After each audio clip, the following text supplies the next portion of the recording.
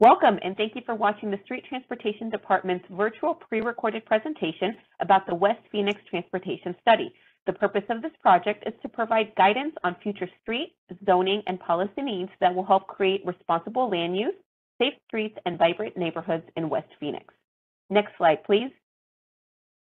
Si les gustaría escuchar esta junta en español, sigan las instrucciones en su pantalla. Primero, vayan a la barrita de este video donde encontrarán una CC y un círculo de herramienta localizada en la esquina a la derecha. Luego, seleccione la CC para prender los subtítulos. Luego, seleccione el círculo de herramienta. Esto le abrirá una ventana con opciones. Next slide, please. Ahora, seleccione la palabra Auto Translate. Le saldrá una lista de idiomas. Aquí seleccione su idioma preferido. Seleccione el español, que es Spanish.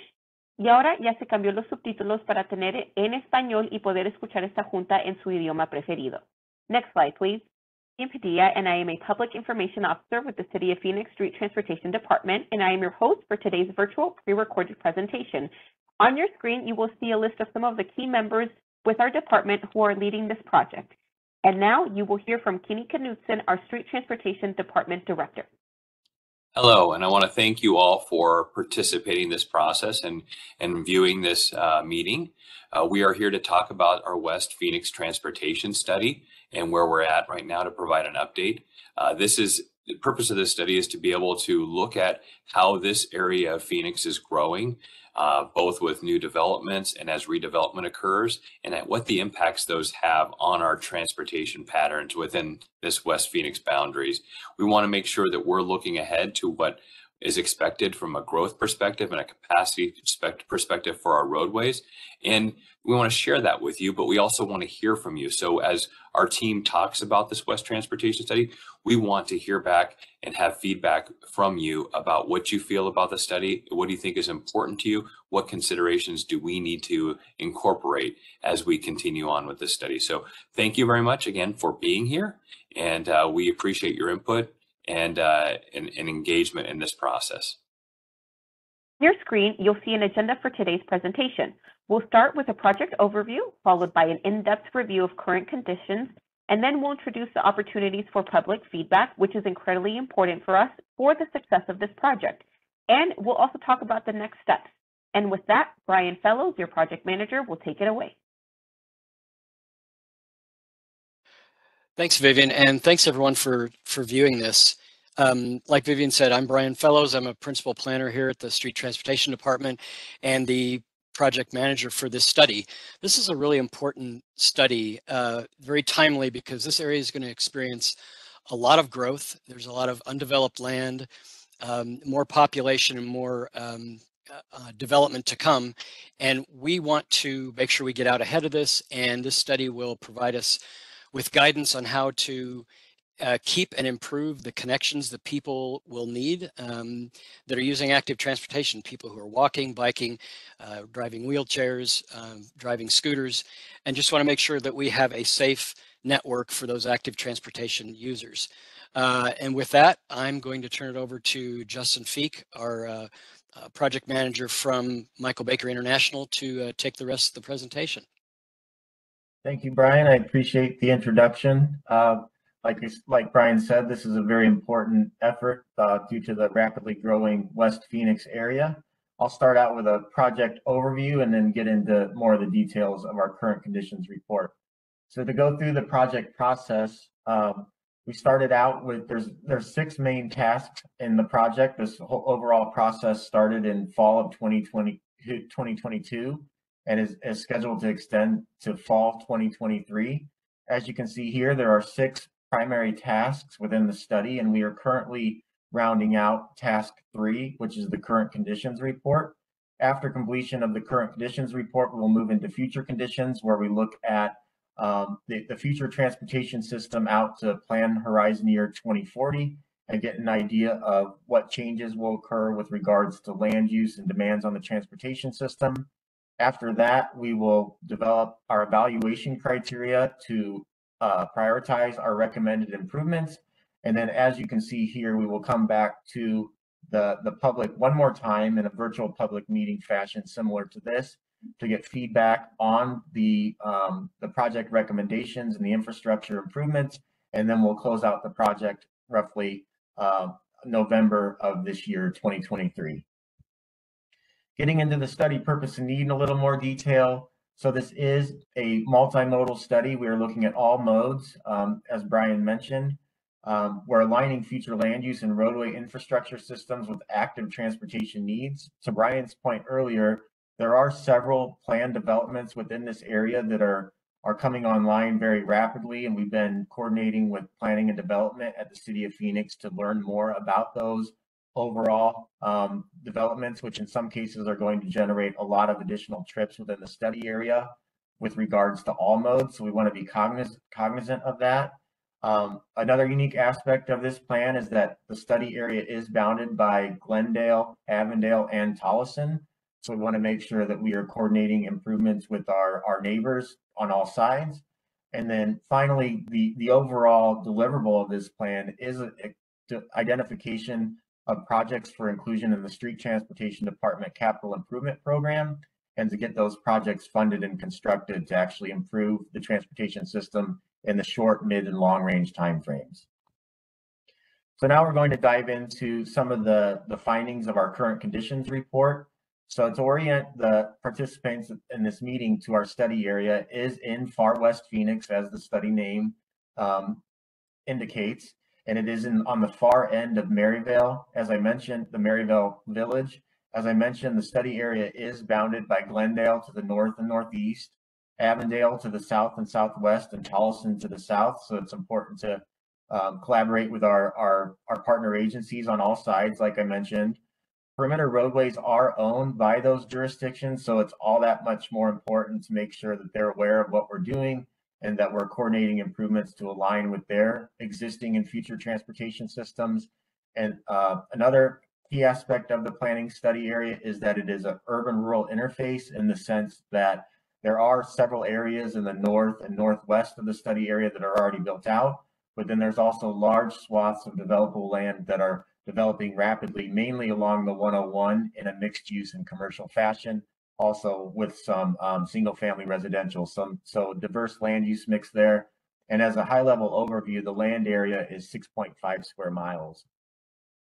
Getting into the local context of the study area, this map shows in a little more detail, or at a more detailed scale, our study area, and it's being bounded by surrounding jurisdictions. There are a lot of traffic generators that you may be familiar with within the study area that are going to generate future trips and also generate trips currently.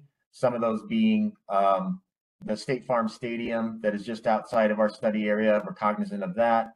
The Camelback Ranch Ballpark for spring training and baseball events in the spring and throughout the year. We have Banner Australia Medical Center, which generates a lot of trips from the larger region and within the study area. And then finally, there are a few major activity centers in or adjacent to the study area, including Gateway Pavilion Shopping Center, which generates quite a few trips. Some other unique things that we're considering as we develop and identify and develop solutions for the transportation system. There are a lot of canals within the area that present opportunities for connectivity by bike and ped modes. The planning study area is bisected by the 101, which creates great connectivity via vehicle, but it does create some challenges for east-west connectivity for bikes and peds. And then finally, it's, as we've mentioned a few times, it really is important for us to keep an eye on the planned development in the area, because the area is developing rapidly, and there will be a lot of resultant trips via all modes that we need to make sure the transportation system is keeping up with. So just to get into kind of the nuts and bolts of how we started out the study. So as you can see here on my screen, there are several studies, policy and project documents that have been completed by the City of Phoenix, surrounding agencies, and the Maricopa Association of Governments that give us ideas with regards to policies and projects that should be included or considered in our plan. And then you'll also see here that there are several plan use developments and traffic impact statements that we are taking into consideration. So ultimately, we have taken a look at all these studies, and we are assessing them to help drive the transportation solutions that we're going to identify in our future conditions report. Getting into the planned developments a little bit more, working with planning and development at the City of Phoenix, we have identified 7 planned developments. As you can see on the screen, they're pretty large in size, and most of them straddle Loop 101 and are within the north and eastern portion of our planning area. These new developments combined add up to over 1,400 acres of new office, retail, and mixed-use development. There'll be approximately 8,500 new multifamily and high-density homes. And then finally, there have been traffic impact assessments and statements completed for a couple of these developments already. There are different phases in the development process, but as of today, we've identified at least, if not more than 25,000 additional weekday trips within the study area, which is going to drive our future conditions recommendations and our project implementation plan. Getting into the land use a little bit more of the study area, as I mentioned, it is kind of a unique area in the sense that you have a lot of different land uses represented. As you can see here, single family residential is the highest percentage of the overall study area land use. There's quite a bit of agriculture there at 20.17%, which within the next 10 years on that previous slide is slated for development. So we need to be cognizant of that and make sure that we're developing a transportation system to accommodate growth. And then there's also just a few other highlights. We have multifamily residential, which will be increasing quite a bit in the next 10 years, and also commercial. So in general, we're going to see a shift from single family residential land uses to more of a mixed use retail and commercial use of land in conjunction with those mixed use high density and sometimes single family unit residential developments. And this all makes it important for us to make sure that we're considering the context of development so that we create a place that's pleasant to live in and that people can move around in efficiently and safely.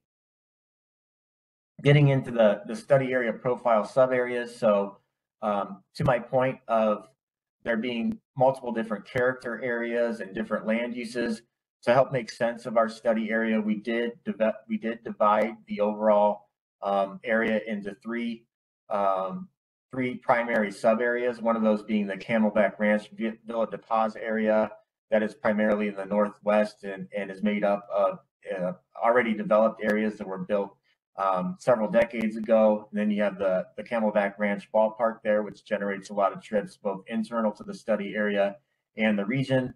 We have the Banner Medical Established Neighborhoods, which surround the Banner Estrella Medical Center, which is a major employment center within the study area and generates a lot of trips.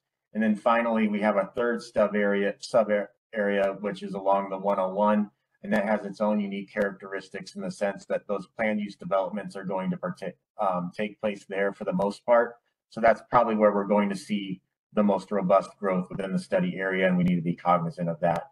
Then place types, there are several different types of traffic generators. We have residential neighborhoods, neighborhood centers, regional centers, and vacant open space. And it was important to characterize these because they all have to generate varying levels of trips that we need to accommodate in the future. Getting into the zoning a little bit more, this is kind of a tack on to the land use slide that I presented previously. So single family residential is currently the most abundant zoning within the study area. That's going to be changing over time, as I mentioned. Planned area developments are still today a relatively robust part of the land use portfolio or zoning portfolio, but we anticipate that number to increase quite a bit. Multifamily residential will likely become a higher percentage of the overall mix. And the overall gist of this is that, today this is mainly a kind of a bedroom community that's rapidly developing with some regional traffic generators.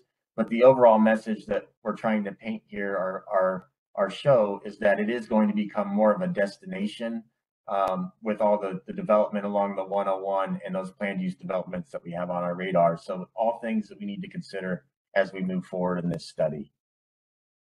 Getting into the employers a little bit, this is important to look at because it helps our study team identify where folks are trying to get to and from during the AM and PM peak hours, as we call it in the transportation planning world. As I mentioned before, there is a character area for Banner Health. Banner Health is the largest employer in the area and is only projected to grow. So we need to make sure that we can get folks efficiently and safely to and from the vicinity of Thomas Road and the 101. And then there's a smattering of other relatively large kind of mid-size employers throughout the study area that we've mapped, and we want to make sure that folks can get to throughout the day and with a primary focus at rush hour in the morning and in the evening as well. Getting into the current population, so the latest census data or population data available was from 2020. And this slide is basically depicting that the majority of the built out areas of the study area are just north of Indian School Road there between Indian School and Camelback and west of 99th Avenue. Those are mainly neighborhoods that have been built out for several decades, but there is still room for improvements with regards to signalization and circulation, and making sure that bike ped modes are represented. And then, as you can see, to the east of the 101, the census tracts are a little bit, or the traffic analysis zones are a little bit less populated.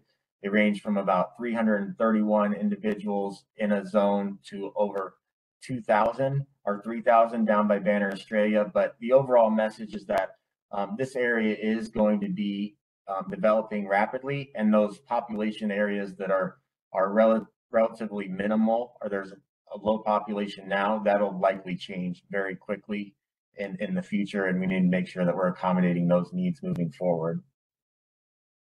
Getting into roadway ownership, as I mentioned previously, it is important to coordinate with our partner agencies, I call them, Glendale, Avondale, and Tolleson.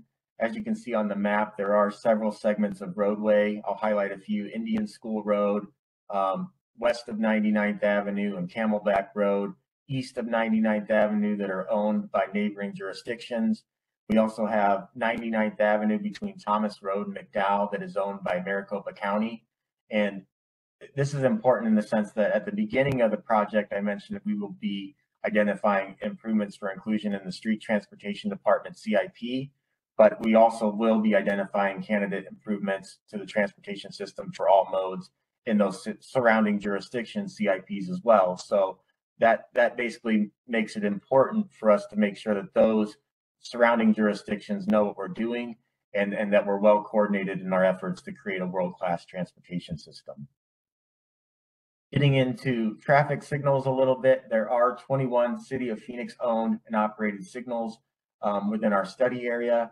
We will be looking at these signals for improvements, including improvements to the signals themselves, like left turn arrows, additional signal heads, overall travel lanes, things of that nature. Just really making sure that if there are signals warranted where they don't exist today, that we are proposing those, because I think we all know that along busy roads, there can be a lot of danger presented if you have folks making left turns across wide roadways. So we want to make sure not only are the existing signals up to date and effect working to the greatest degree possible, but we want to identify locations for additional signals. And then finally, there is one high intensity activated crosswalk within the study area, but we will be looking at the opportunity to recommend and install additional mid-block crossings, or hawks as they're coined here. And I should point out that there are several schools within the study area, and those will probably be candidate locations that we look at first and foremost for hawks and mid-block crossings in the vicinity of those schools. But then we'll also look at locations where there are long distances between signalized intersections for folks to cross, to hopefully make the walking and biking experience safer. Getting into the traffic analysis a little bit more. So as part of this study, we did take traffic counts at 9 new locations. And then we also married our 9 new locations data to a robust data set from the Maricopa Association of Governments. As you can see on this map, there are some pretty high traffic volumes, mainly on the arterials within the study area. They range from, average daily trips range from about 50,000 a day all the way down to about 20,000 a day, or 15,000 a day, excuse me. And this really gives us an idea of where the trips are being made today and where we should focus improvements. In the future conditions report, we will actually be doing projections for the year 2040, and that'll give us an idea of the delta between today and that planning horizon. And that'll help us identify a prioritized list of roadway improvements to make sure that the roads have capacity needed to accommodate that future growth we've been talking about throughout this presentation. Getting into vehicular level of service. So level of service in the transportation planning world is a very strong barometer of whether or not folks are sitting in traffic at a acceptable level. Obviously, less congestion is usually desirable, but there's also a safety component of that. But to back that out to a higher level, the existing or the acceptable level of service within the city of Phoenix at both intersections and at mid-block segments is a level of service D. And as you can see on this map, every segment of roadway is within that level of service D threshold or better as of today, I should say. So really there's not a per se a congestion issue. There is a congestion issue, but when we marry this data with the future data, we'll really get a better picture with regards to where we should be recommending roadway widening and capacity improvements, including turn lanes, et cetera.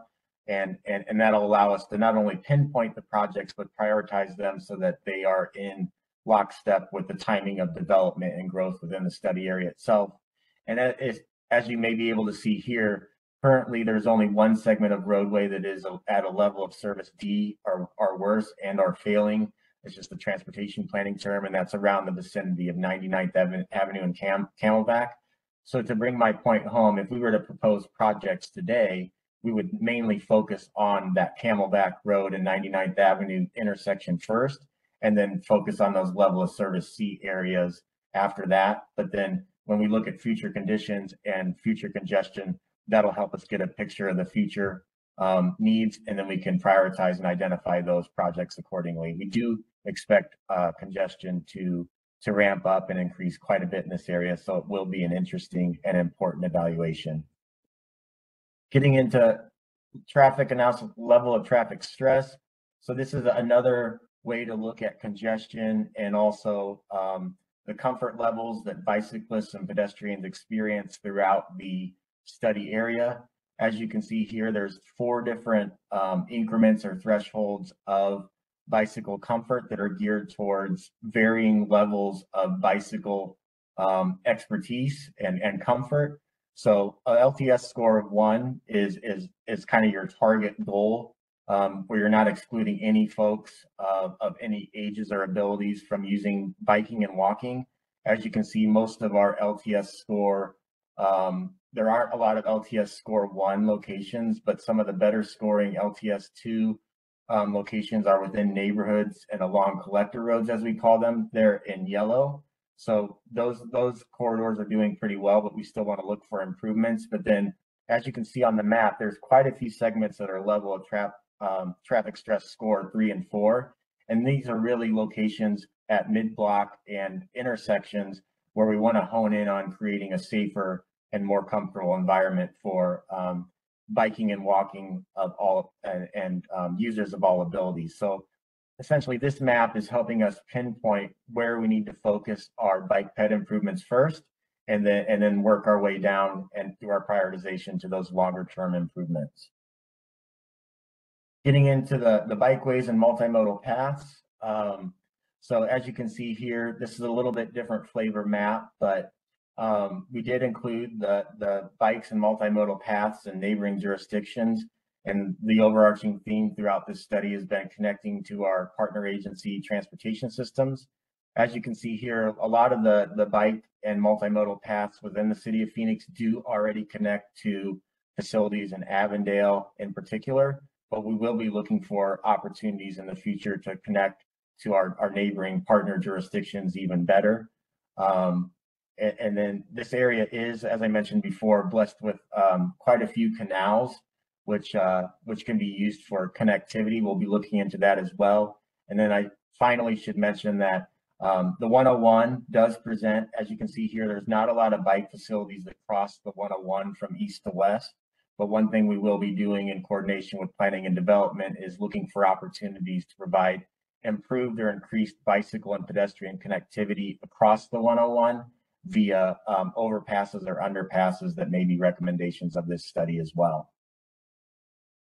Getting into the pedestrian infrastructure, as you can see here, there's a pretty robust set of local street sidewalks within the study area, which is obviously a good thing. There are some areas where there's room for improvement, where there's only sidewalks on one side of the roadway, so we have pinpointed those, and we will be assessing the need to have a sidewalk on each side of the roadway.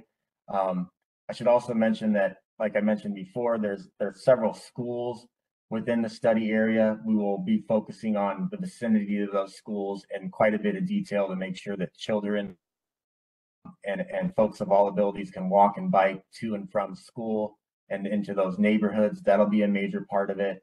And then finally, like I mentioned, there currently isn't great connectivity across the 101. So through the same light or theme of, as I talked about with regards to the bicycle facilities across the 101, we're going to look for opportunities to provide additional sidewalks or crossings of the 101 for people on foot. Getting into some of the pedestrian and bicycle volumes. So this is a snapshot of, this is a tack on to the 9 locations where we did traffic counts. As you can see here in the left-hand column there under intersection, there's 9 intersections where we did 24-hour pedestrian counts, and we also did bicycle counts. As can be seen, there were 943 total folks walking within a 24-hour period in February within the study area, and there were also 112 bicycles in February bicycling within the study area.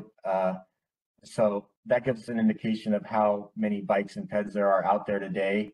But then an additional takeaway from this overall presentation, or this table, I should say, is that it helps us pinpoint locations where there's already existing pedestrian and bicycle demand. So just as an example, if you were to glance at this table, you can see that 99th Avenue and Campbell Avenue, I should say, sorry, is a major hub of pedestrian activity. And that's not a surprise to most folks that live in the study area because the Legend School is there. So we really want to focus on pedestrian improvements in the vicinity of 99th Avenue and Campbell. Same can be said for 111th Avenue and Indian School. There's a relatively high number of pedestrians there, so we want to focus on pedestrian improvements there as well. And then finally, there's a smattering of between 25 and 1 bicycle trips throughout all these different intersections for a total of 112. So basically, we would start with the highest ranking, or the intersection with the most bicycles, and focus there for bicycle improvements, but then also expand outward to make sure that we're covering the whole area. So this is just a really great barometer of how the overall bike and ped activity out there today, and gives us a lot of enlightenment with regards to where we should be focusing to identify projects for prioritization in the future. Transit system network, there is a decent amount of transit connectivity to the study area. As can be seen on the slide, there's 4 fixed routes, routes 17, 29, 41, and 50. They mainly run along the major east-west arterials of Camelback Road, Indian School Road, and McDowell today, and also Thomas, I should say. There are 40 bus stops within the study area with varying levels of amenities. We have inventoried those amenities and want to make sure that the amenities are up to at an acceptable level. By amenities, I mean benches, shade, trash receptacles, etc. So those could be recommendations for improvement at some of our higher ridership bus stops. And then the top 6 bus stops with regards to ridership, boarding, and alightings are between 14 and 21 per day, which is not an overly robust number, but we do believe that we can get that number to be higher if we provide good connectivity to biking and walking facilities, so people can basically get in their first and last mile trips to connect to transit and get to home, businesses, and places where they need to get to throughout the day in the study area.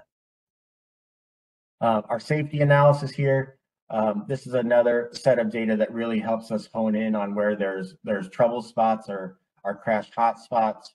As you can see on the map, unfortunately, there are quite a few crashes of varying severity within the study area. There are several fatal collisions, which I hate to point out, but they're there, and we need to be cognizant of them so we can design safety improvements in our future conditions report and as part of this study. And then, as you can see here, with all the varying degrees of severity with regards to crashes, some of the spots that stick out are Camelback Road from 107th Avenue to 91st Avenue, Indian School Road from 99th Avenue to 91st Avenue, Thomas Road from 99th Avenue to 91st Avenue, and 91st Avenue from Camelback Road to McDowell Road. So essentially, our efforts moving forward will be focusing our near-term improvements on these areas, but then expanding outward to make sure that we're at least considering safety improvements anywhere and everywhere that there's been crash hotspots based on our data that you can see here. Getting into bike ped crashes, that previous slide, I didn't mention it was based on vehicles. This slide is more focused on bike ped crashes. Unfortunately, as we saw on a previous slide, the level of traffic stress is relatively high on many of the arterials within the study area. And I think this data does kind of help hammer that home to a certain extent. Unfortunately, we do have a decent number of crashes within the study area for bikes and peds. As you can see, there were a couple fatal crashes, unfortunately, along Camelback Road. And then there's a smattering of bicycle crashes along the bike ped crashes along the arterials, being Camelback, Indian School, and also Thomas Road. So it's the same theme here where we really want to go out and look at, or we're going out and looking at the locations where these crashes have occurred, thinking about what may have led to a crash, and then coming up with practical and implementable solutions to help mitigate crashes of all severity in the future. Getting into the safety data a little bit more, this is a different way that transportation planners look at crashes, and it helps us identify candidate improvements. As you can see here, there's a little bit of a success story, although it's not something to really tout, because we really want to try to get to 0 crashes in the end, especially fatal crashes. But as you can see here, in general, the trend between 2017 and 2021 has been one of a slight jump, or a relatively modest jump between 2017 and 2018. But then the good news is that there was a little bit of a downward trend in crashes overall between 2018 and 2021. But if we move our attention over to the pie chart here, there are a series of crashes by type. And what this does is it allows us to identify the manner in which crashes are occurring, and then we can develop improvement recommendations accordingly to hopefully mitigate that type of crash. So for example, there are quite a few rear end crashes within the study area. There's things we can do to help mitigate that. Some of that is reducing speed, making sure people are, stopping in time at intersections. You have your left turn crashes, which indicates, for example, there may be a need for new signals or left turn arrows at intersections, things like that. We got head-on crashes, which tells us that medians and things of that nature may be beneficial. So essentially, this pie chart, we'll be diving into this quite a bit more and trying to identify, we'll be marrying this to the previous slide where the crash locations were noted, and coming up with safety projects to mitigate all these different types of crashes by location through the short, mid, and long range timeframe as part of this project. With that concludes the overall summary of our current conditions report. Now I'm going to get into the next steps for the project. So once again, thank you all for participating today. And really what I'm going to focus on here is that, as I mentioned at the outset of the presentation, this is about a year-long process. We just finished the current conditions report. And I should note, and as you can see on this slide, there will be a couple more opportunities for public and stakeholder participation. As you can see on this slide, if you can see it, there is going to be another opportunity for public participation via a public hearing or a virtual meeting similar to this in the roughly August to early September timeframe. And then we'll also be doing a Maryvale Village Planning Committee presentation prior to that public hearing, virtual public hearing in August, the August timeframe, to get the word out with regards to our actual improvement recommendations and the prioritization of those improvements. And just to get into a little more granular level of detail, this is more of a 90-day look ahead, as I like to call it. Our next push is really going to be focused on the future conditions report that I've been mentioning throughout. That's where we're going to be looking at congestion and the impacts of growth all the way through 2040. And then after that, we'll be coming up with a plan of improvements that will be vetted at that public meeting in the late summer timeframe. And then we'll round out the project around the 1st of November or in fall of this year. So with that, I will, I guess one more slide here, just some key contacts. So we do have Brian Fellows on the call. He's our City of Phoenix project manager. I'm Justin Feet from Michael Baker. And then I should mention that if you have any comments or feedback for the team here after the meeting today, there is a project hotline noted there that you can call and leave comments or feedback. We have a project email that's being monitored by our public involvement consultant. So you can send email comments to the email noted there. For additional information, including working paper number 1, which has been the subject of this presentation, the current conditions working paper and this presentation will be posted to the project webpage at the web link provided there on the bottom left corner of the page. And then finally, I should mention that there will be a live electronic survey that's going live on April 17th, and it'll be open through May 17th of 2023 of this year. So please feel free to utilize any of these methods or venues to provide feedback. We really do want to get feedback with regards to not only the projects that we should be recommending, but the prioritization of those improvements. And then ultimately, we hope to get those projects in the CIP for the Street Transportation Department and surrounding jurisdictions, and ultimately improve the transportation system for all users. Thank you for your time today. And with that, I'll hand it over to Brian if you have any additional remarks. No, thank you so much for your time and attention on that, Justin. It's going to be a really good final report. We look forward to reporting on that. Thank you all again for attending, and I'll turn it back over to Vivian. And that's all. Just as a friendly reminder, that project webpage is Phoenix.gov/streets/WPTS. And we look forward to seeing your survey results. Go ahead and contact that project hotline or email address if you have any questions, comments, or concerns. Thank you.